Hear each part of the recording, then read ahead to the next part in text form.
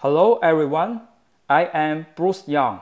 Today I will present an open source FinRL library.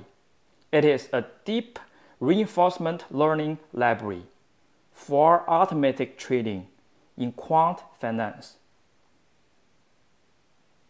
Our motivation.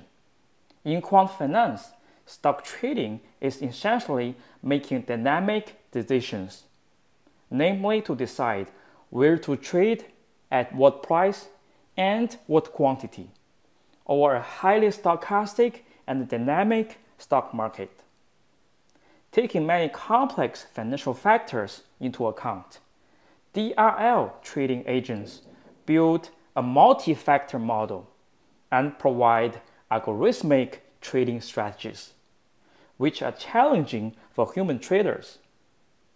We build a beginner-friendly library with three major principles in mind: completeness, hands-on tutorials, and reproducibility. Currently, FinRL targets at beginners to quant finance. We would like to pave the way for beginners to gain hands-on experience. We made the following contributions. FinRL is an open source library.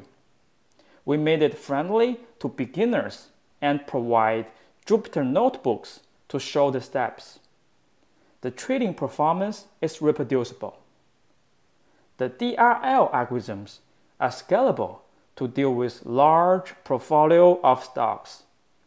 We also include typical trading tasks as use cases and benchmark the performance.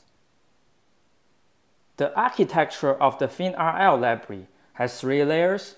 At the top is the application layer, support different trading tasks. In the middle is the DRL agents layer.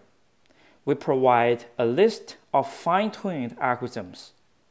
At the bottom is the environment layer, including several stock markets. The agent interacts with the environment, searching for a balance between exploration and exploitation, whether to repeat prior decisions or to make new actions, hoping to get higher rewards. The lower layer provides APIs for the upper layer, so the lower layer is transparent to the upper layer. FinRL provides fine-tuned, state-of-the-art algorithms. Deep Q learning, DDPG, PPO, A2C, SAC, TD3, etc. Also provides commonly used reward functions and automatic backtesting module. In this way, we reduce the debugging workloads and increase the reproducibility. We tested the algorithms and made a comparison pointing out the pros and cons so that the users can select the best algorithm for their own purpose. Here is the performance of use cases by utilizing FinRL. We have incorporated trading constraints such as transaction cost and risk aversions. It can simulate practical trading. For single stock trading, multiple stock trading, and portfolio allocation, we use Jupyter notebooks to show the implementations step by step. In our backtesting, the DRL agents perform reasonably well. Practitioners can use FinRL as a starting point. In conclusion, we have presented a FinRL library for educational and demonstrative purpose.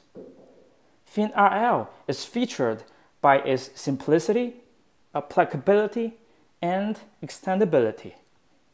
With FinRL library, implementation of powerful deep reinforcement learning trading strategies is made to be an accessible, efficient, and delightful experience. Thank you.